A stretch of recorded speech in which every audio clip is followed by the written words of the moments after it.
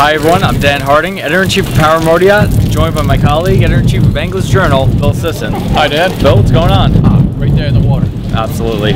So we're here at the Custom Boat Shootout. We fished aboard the Jarrett Bay 90 ha-ruh-ko.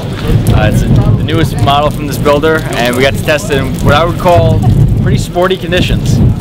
I think sporty is an apt description. We had 6 to 8 footers, some 10 and 12s too, a steady 25 knots, but you know that boat ran really well, laid really well, very impressive, and I think we were wise to be in that boat, in a nice big boat today. Absolutely. And you know, just by looking at the boat on the dock, you can immediately tell that this boat's going to be a jewel of the Jarrett Bay fleet. You know, the craftsmanship is there, the boat is stunning, but it's what you don't see that really makes this boat special. 3.5-year build time, a year of R&D, $20 million, and all that equates to a boat that really is a technological sport fisherman like I've never seen. You know, they worked really hard to pull the weight out of this boat. This boat's about 40,000 pounds lighter than a copper boat the same size. Smart use of carbon fiber. They have titanium shafts on the boat. A lot of that brought the weight out, brought the performance up.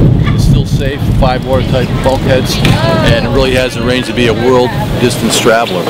Absolutely, and talk about another technology that you can't see right away. This boat actually employs foiling technology. Now, while not something we were able to test today, eventually we'll have a 14-foot foil under the boat that will give it 30,000 pounds of lift.